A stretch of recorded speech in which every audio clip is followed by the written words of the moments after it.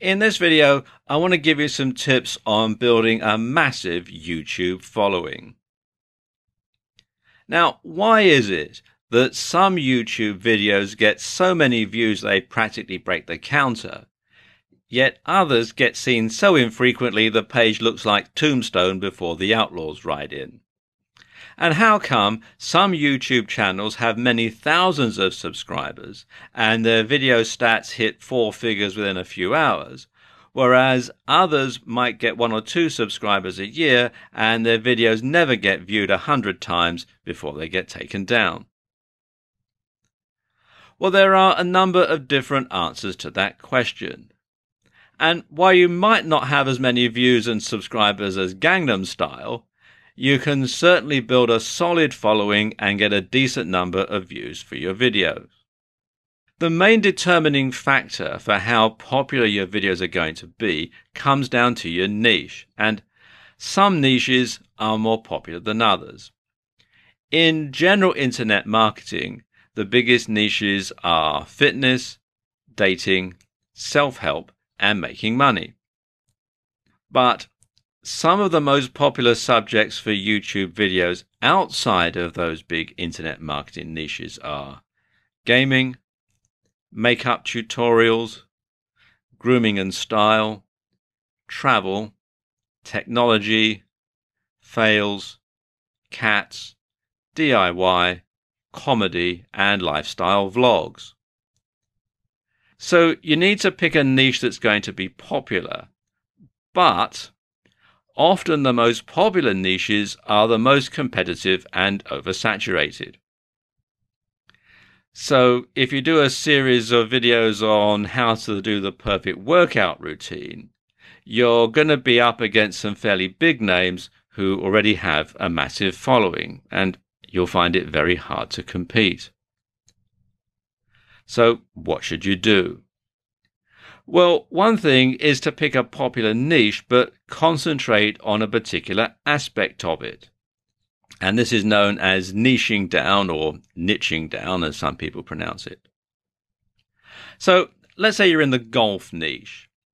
Instead of doing just general golf videos, you could do tutorials on how to hit the perfect swing or do the perfect putt.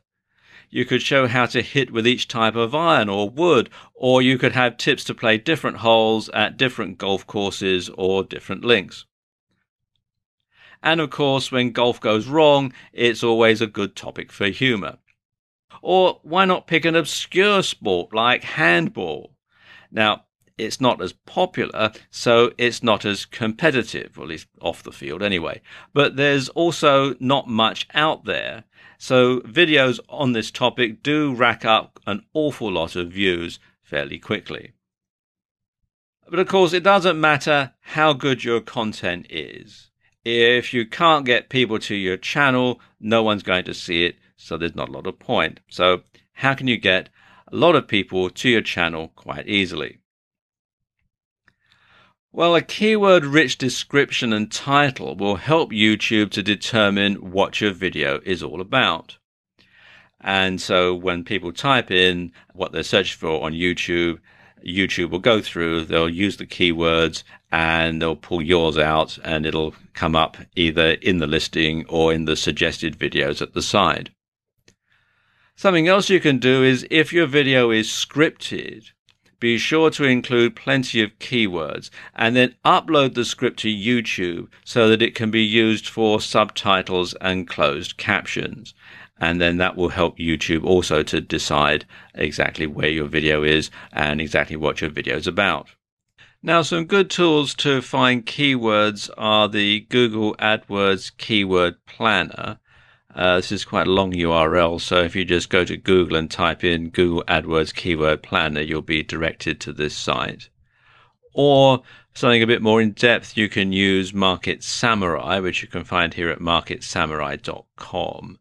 And this is a paid-for solution, although there is a free trial offer running at the time that I'm making this video. Something else you can do is use other social media to drive traffic. So tweet about your video upload on Twitter, just sending a tweet saying I've uploaded a new video, and then the URL can also get people to look at it, just out of curiosity, really. Or you can post it on Facebook. Or you can share it on sites like Reddit or Google+.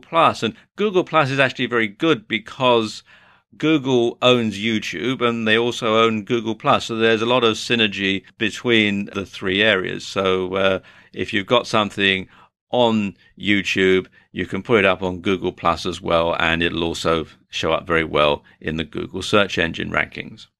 Something else you can do is to embed your YouTube video onto your blog as part of a blog post. And if you have a WordPress blog, this is actually very easy to do.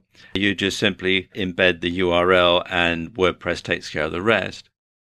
And you should also make it easy for others to share your video on their sites.